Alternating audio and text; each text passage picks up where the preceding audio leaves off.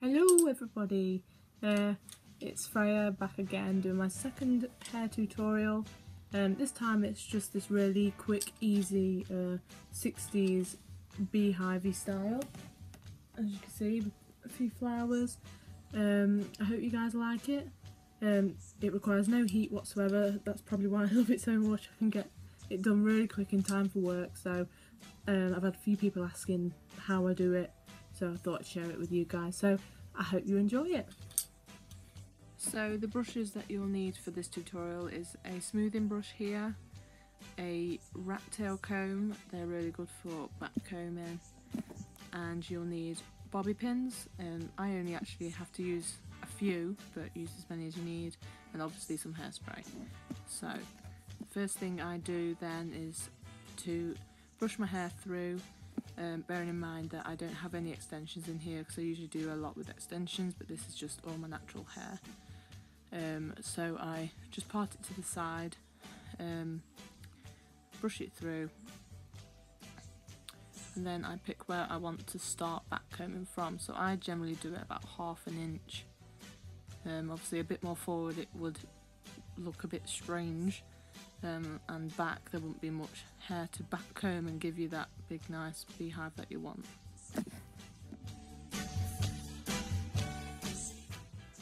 So I start by taking small sections just near to where my part is, just to start, and just back comb them with a nice strong back comb. And I do that for like the crown of my head, so where you want the beehive to start, I'll give it that nice base to start and brush back for. So I do that in about 4 different sections. You don't want to take the back comb too close to your ears because it would look a bit strange. You want the side of the beehive to be smooth, you want the top to be nice and full, and you want the sides to be smooth. It would look a bit weird if you took it all the way down, because then your hive would be sticking out and you look like you'd have a giant afro, and that's not really the aim of this style in particular.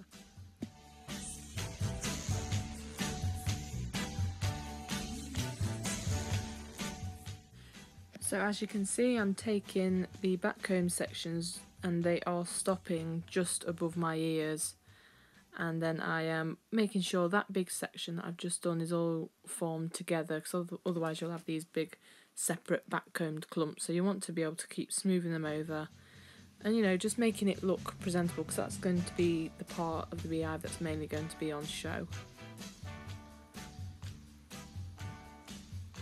Once I've done that first row of back combing, I then start to take sections behind that row, back combing just like you did at the front, the same width of hair per se, and just taking it back.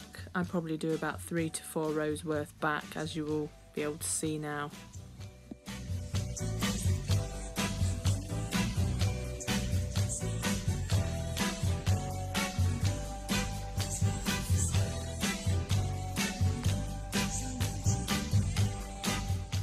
Okay, so once you've got this incredible mess of hair on your head, and you feel that that's enough to give you enough volume as you're after, I then would give it a quick spray, just like I have, and then start to again smooth it over, just the top layer. You really don't want to brush too hard because it will just get rid of all that back combing you've just done, and it's essential for this style. I then start to shape with my hands the general shape of the beehive I want to have. You know, if your back comb needs a little bit more back combing, then just do it at the root of that section and just shape it. You know, the hairspray will help to hold that shape for you, and you can really just use your hands to mould it. Use a brush to smooth and you will eventually gain that shape.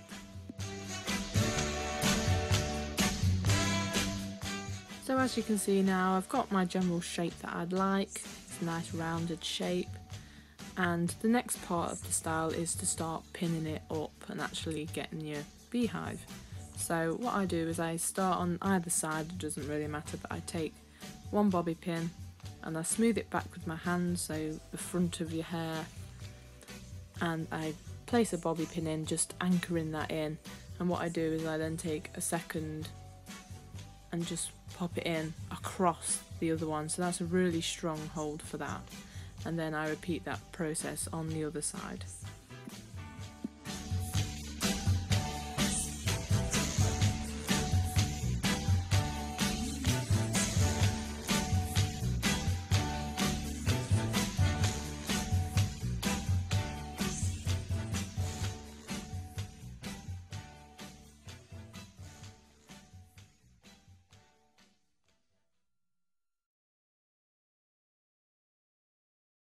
So just exactly the same, I take my 2 bobby pins for the other side and anchor that down, and now you can see the back. It looks a bit messy, but we will sort it, don't you worry. So then I take what's left of my hair hanging down, and you can do whatever you want, especially if your hair is a bit longer than mine and you're incredibly lucky.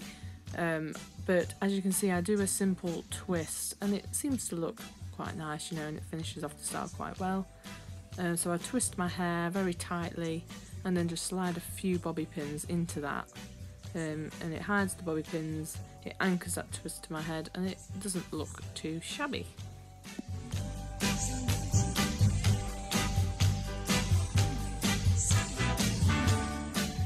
So here is just a quick view of the back. I mean, it's not the neatest thing in the world, but this is my 5-minute beehive that I do before work, so I am not too bothered.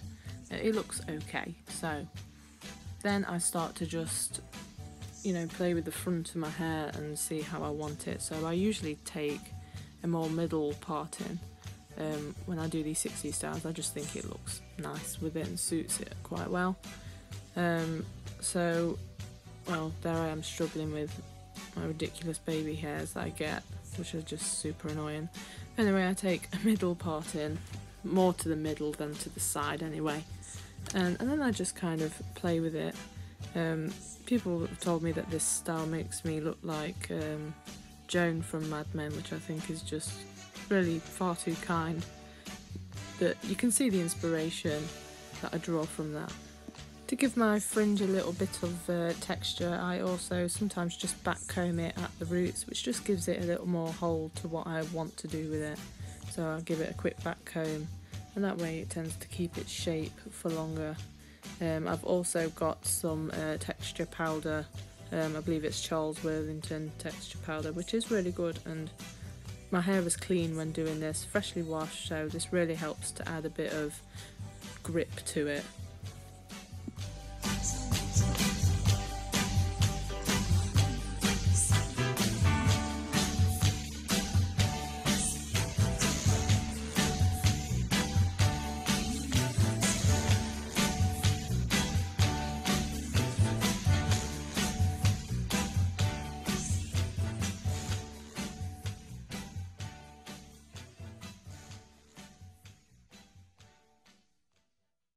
So when your hair's all pinned up and you're liking the look of how it's going, I tend to just you know, do a bit of a reshape. So I might just pin, as you can see, just pin a little bit of my fringe back, just to smooth the seam of it, just so it's covered that little bit where you can see where the back comb starts, and I think that looks quite neat. So I'll do that, and I'll just faff around with it and pull some strands down. Sometimes I like it, it looks a little bit casual, especially if I'm going to work. If I was going to a more formal event, I'd leave it all tucked up, because I think that looks quite push. But for this casual everyday style, I do like to pull some strands down.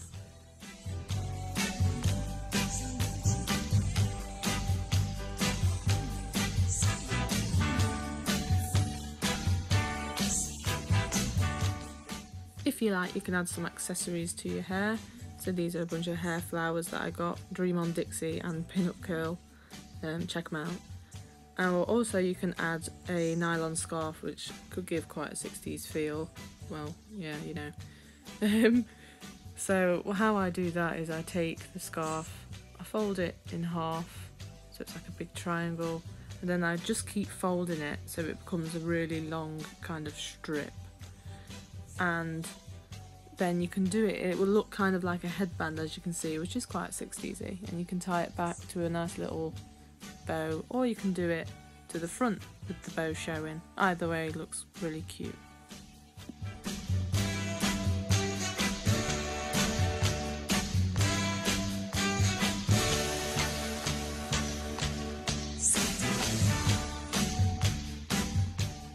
So there you have it guys, it's really quick, simple, I hope you guys liked it, and if you give it a try then let me know. Thank you!